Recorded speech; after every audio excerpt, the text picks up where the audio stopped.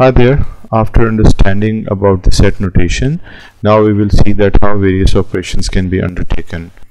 For example, if we consider the three major operations that work with the sets, they are union, intersection and complement.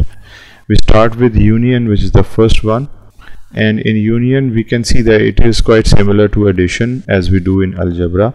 However, when we see that certain elements are being repeated between A and B that are here in this overlapping area, what we do is we write them once only and not more than once, regardless of their multiple presence in the set. U is representing the universal set as we usually see.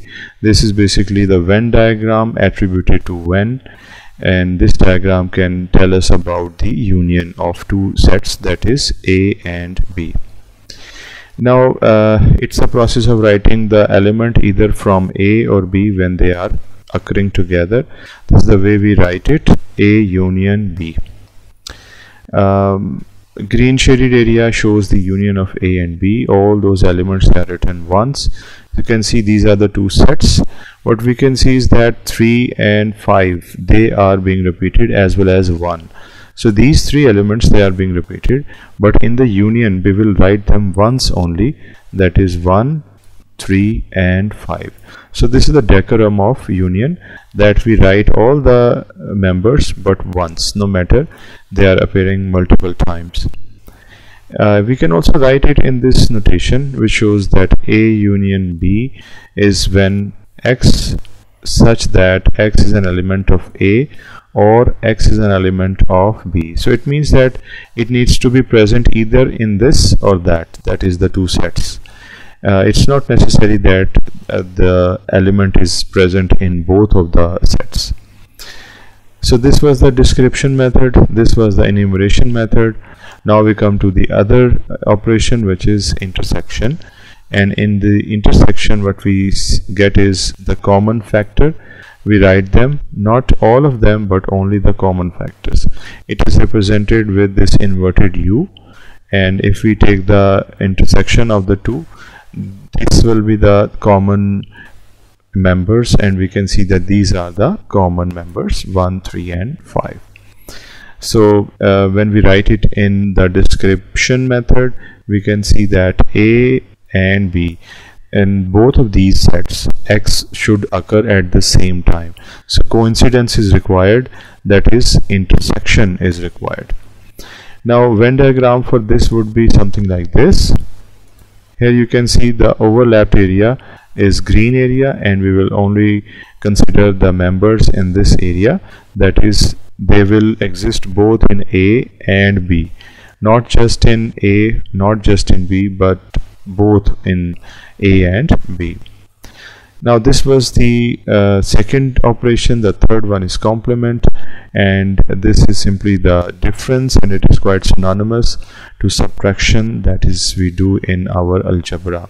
So we take the larger set, which is known as the universal set, which contains all of the members of the smaller set and some additional members as well.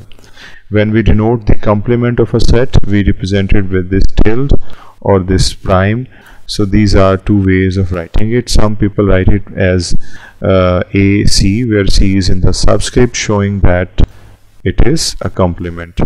Now we take this example. You can see 0 till 9, this is the universal set. A is from 1 to 5. When we take the difference, we will drop these common elements because they will be deducted as we do in algebra. So 0 and from 6 to 9, these are the elements that will be left, and here you can see the complement. So when we write it in descriptive method, we write it like this, that X, when X is an element of U and X is not an element of A. As you can see, all these elements, they are not existing in A, they are other than the elements of A.